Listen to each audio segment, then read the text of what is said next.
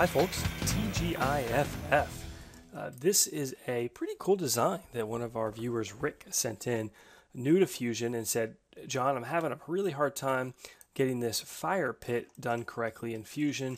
I want to plaza it out and I want these rings that he modeled to be cut out of the brackets so that this thing will sort of go together like a jigsaw puzzle and he can weld it in place. So perfect example. So Rick, nice job on this. I am going to pick on you a little. It's the single biggest thing I see folks do.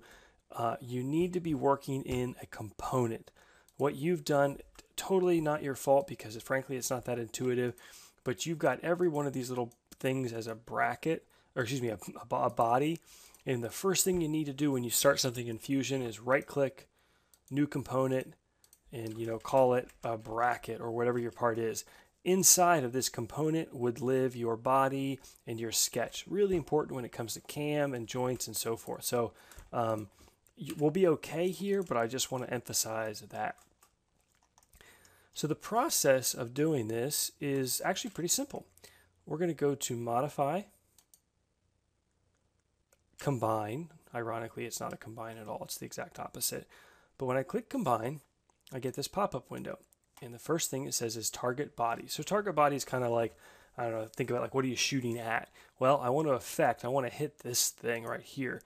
What's the tool body? Again, tool is sort of what you do with something. Like, so what's the tool? What's the object that you're using to perform the action? Well, I want this thing to be the tool. It defaults to a cut, which is perfect. You could also join them together into one body or just create the intersection, which would give you this little tab thing right there. Cut's what we want, and I want to keep the tool. If you didn't check that, this ring would actually disappear. So if I click OK, it doesn't look any different, but if I expand my bodies over here on the left side, and I click once on this ring, actually I don't even know if I have to, I just hover over it, I can see how body 24 is getting highlighted. That tells me that's body 24. So I can turn the light bulb off and voila, that's exactly, I think, what Rick wanted. Actually, we do have a little bit of a problem. We'll come back to that. Now, there's a bunch of these rings, so here's what I'm going to do. If you hit the S key on your keyboard, you get this little quick pop-up window, and in it you can type things like combine, or you could type in extrude. And it's super helpful for sometimes because I could do things like for revolve. I can hit S, R-E-V, and I'm instantly in a revolve. And you guys know I like to work pretty fast. S combine isn't super easy to type, like, to do this a bunch, but if I hover over combine, see the little right up arrow over here? Add it to the toolbox. It adds it right here. So now I can pretty quickly hit S, click here, boom, boom, okay. Click on this one, oops, this to hide it. Didn't work. Let's try it again. Click on this as my body.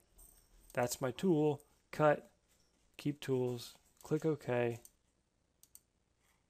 hide it. That's interesting. Let me try this again. I was actually getting a glitch on this earlier when I was practicing for this video. Try it again here.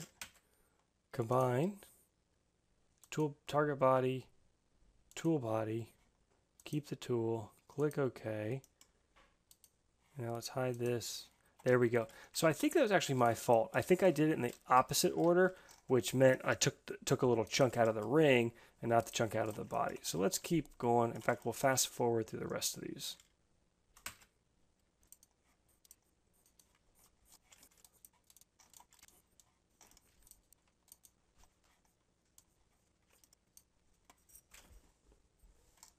Okay, and just a few more down here. We'll make sure we do the same one. It is this one, okay.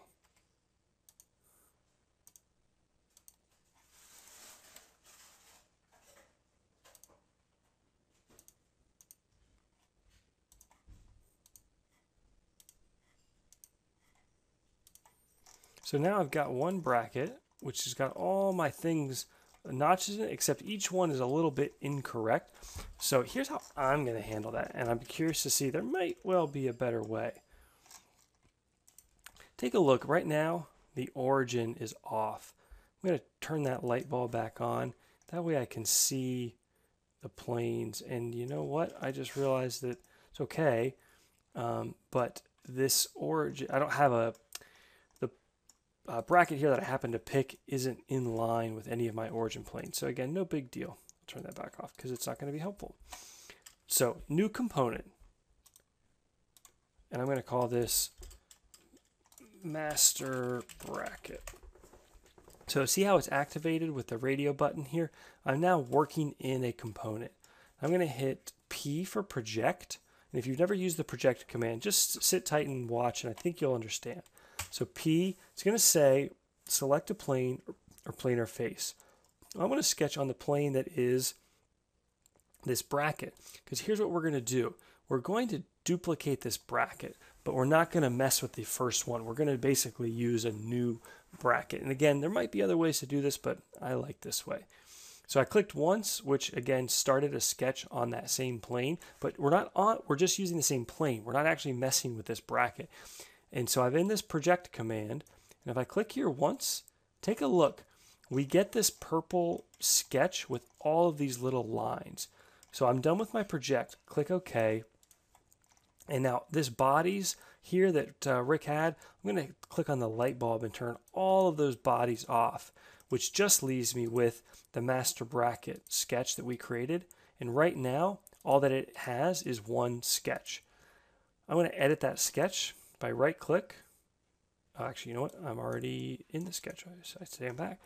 So the reason it's purple is, so what we did is we projected that geometry onto a new part, a new thing. And it's purple because it's linked back. So if we changed one of the Rick's original thing, it would update here. Well, I don't want it linked back. I want to manipulate this. So I'm going to drag a big box around it, which selects everything. Right click and say break link. Now this stuff's all going to be blue, exactly what I want. I'm going to orient it to, can I do that? Yeah, click on the thing and click this little look at icon down here in the top sort of bottom center of your screen. Gives me a nice oriented view to it.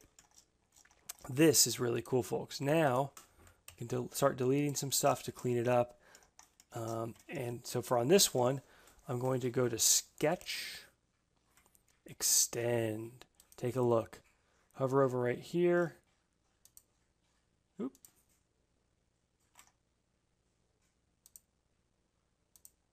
There we go. I guess if you click the two lines, it extends. It stays active too. Oops. Of course, this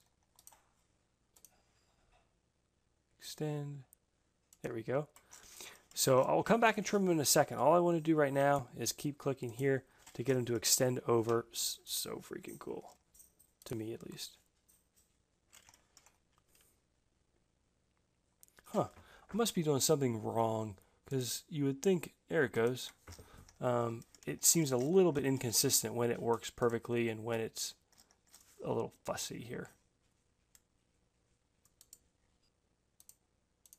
Those will work great. Somebody tell me why I'm not doing this right. In the comments below, please. That would be so everyone can see what I'm goofing on here. What else? These guys, just two down here.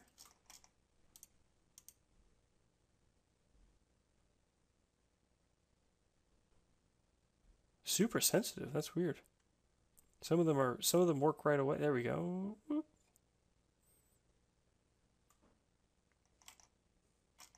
Oh, there we go. Maybe that's why. I didn't notice that. It's got two little lines there. Ooh, tricky. So let's actually hit T for trim. Delete that one. Now, if I go back to extend, there we go. We'll go back and look at that other one. I bet you that's what it was doing. Yeah, look at that. Huh. T for trim. Get rid of that first one. Sketch. Extend. Boom.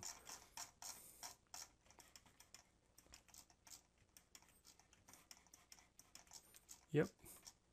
Look at that. Weird. So let's start over on this one here.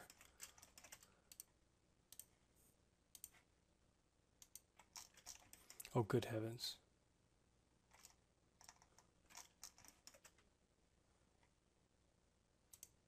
Okay, well this one just doesn't want to cooperate. L for line. We'll just snap a line over here. Now I can hit T for trim. And you can trim away all this excess. Aside from that goofy one, it's normally pretty quick because you'll hit 1, 2, and you get your slot. 1, 2.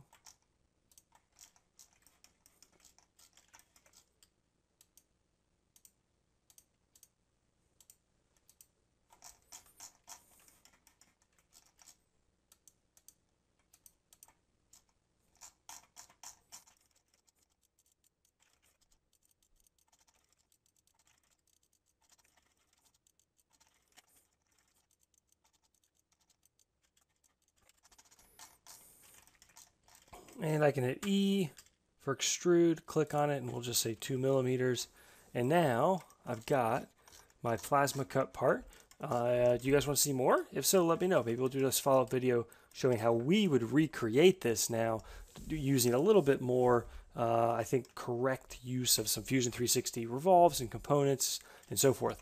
Otherwise, folks, take care. Thank you for the thumbs up in the comments. If you enjoy this type of stuff, we appreciate you supporting our Patreon page. As little as $1 a month, and it helps us take the time to produce these videos. Otherwise, see you next Friday.